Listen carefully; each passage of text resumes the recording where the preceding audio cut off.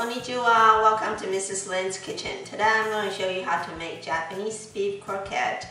Japanese croquette is like a fried mashed potato filled with ground beef, chicken, pork, or veggies such as minced onions, carrots, green peas, or sometimes even cheese.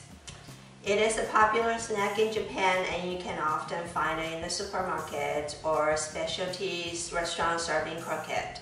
The main ingredients in this dish is the potato, but you can substitute it with kabocha, which is a Japanese pumpkin squash. So let's get started.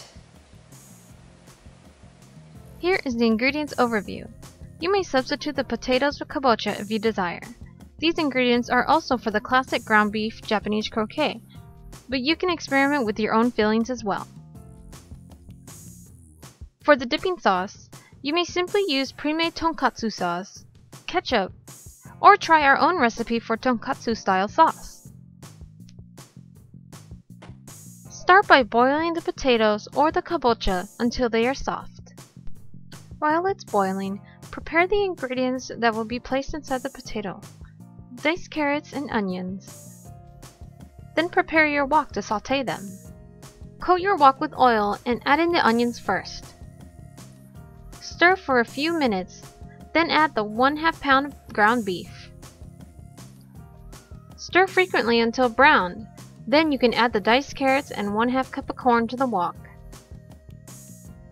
Add a pinch of salt and pepper to taste. Stir frequently again until all vegetables are all cooked. For a different, more fragrant taste, you can also add some curry powder as well.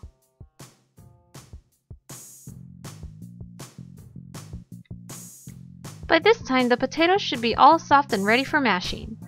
Mash your potatoes, then add in a small portion of the sautéed mixture you have prepared.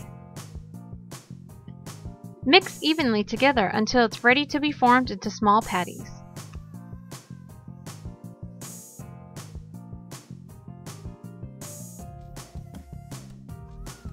Pour a palm-sized amount and mold it into a patty with your hands.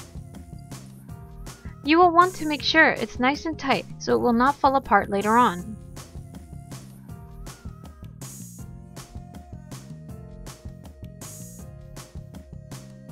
You will notice that we also have a more yellow tint patty, which is our sautéed mixture with curry powder in it. Once your patties have been made, you will now need to prepare them for the panko or Japanese-style breadcrumbs. Begin by coating the patty in cornstarch. Be sure to entirely coat it as well. Once coated, coat in a mixture of egg white and egg yolk.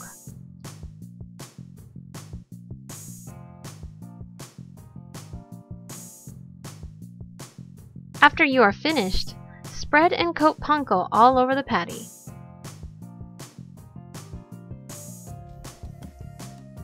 Follow these steps for the rest of your patties to prepare them for deep frying.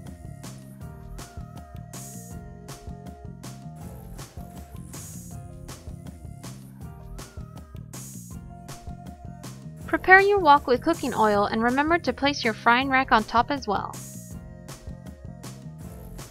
Once the frying oil is ready, carefully place in the croquette patties.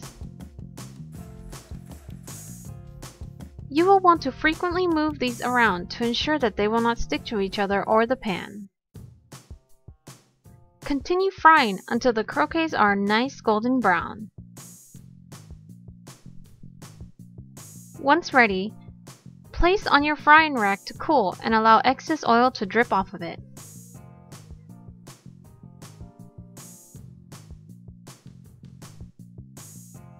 Allow to dry, and then they're all done.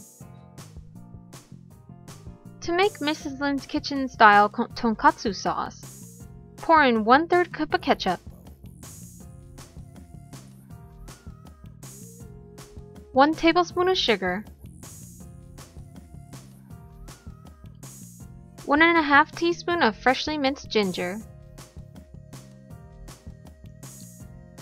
1/4 teaspoon of garlic powder, 1 teaspoon of mirin, 1 teaspoon of soy sauce, and 2 tablespoons of Worcestershire sauce.